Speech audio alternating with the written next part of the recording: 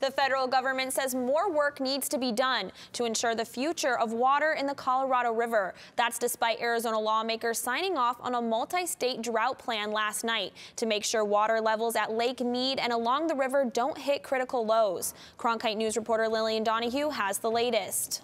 We are getting closer, but we are still not done. That's what Federal Bureau of Reclamation Commissioner Brenda Berman said this morning on a call with reporters about the status of the drought contingency plan. Last night, Arizona legislators passed the plan that aims to combat water shortages across the Colorado River and invest in sustainable infrastructure. But that wasn't enough. Federal government officials say that the holdup is mainly in California, where negotiations continue.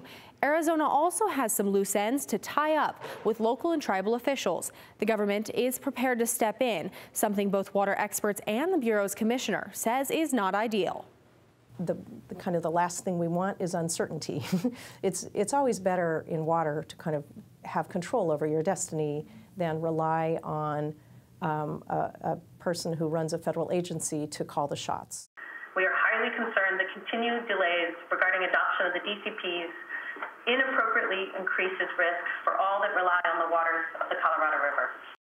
The Bureau of Reclamation has already started to plan by asking for input from the governors of the 7 states in the Colorado River Basin.